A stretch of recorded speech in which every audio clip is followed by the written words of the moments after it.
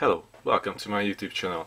In this video I will show you how to transform your Android phone into your portable office, where you can use your USB keyboard, your USB mouse and pen drive anywhere and anytime you want.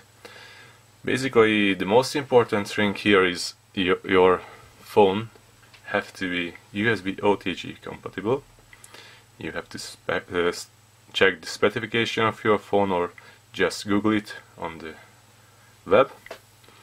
My phone is a Moto G 2nd generation Android 4.4.4 and it's the actually newer model are tend to be compatible with this feature. You will need also a USB OTG cable, but you can buy from eBay or Amazon or your local store, and you can make it as well, but it's more challenging. I recommend to buy one from 1 or 2 USD.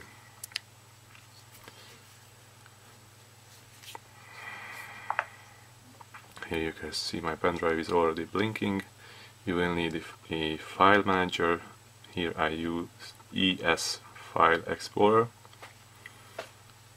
Just go to devices, we will select USB disk, and here's everything. Those files from my pen drive, my pictures, my PDFs. So basically the same feeling when you're using your laptop or PC. Another thing is the Office feature or Office functionality. Here I will use the small USB hub, the wireless mouse receiver connected here. I will connect the keyboard as well.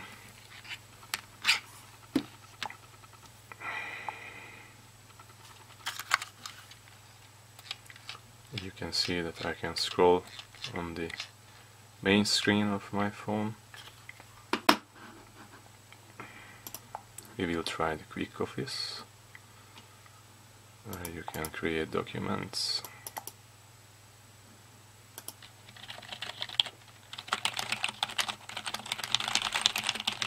The keyboard works. If you hold down the Shift key and push the left arrow,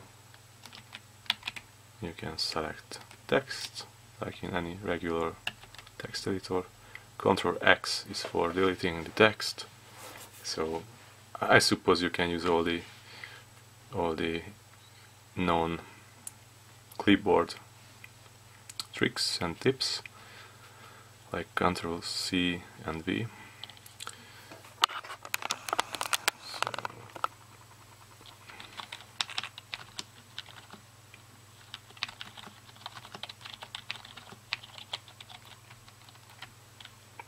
Yeah, and some real text entered here. When I push escape, I can leave the document, can save it or whatever I want to do. Just discard it.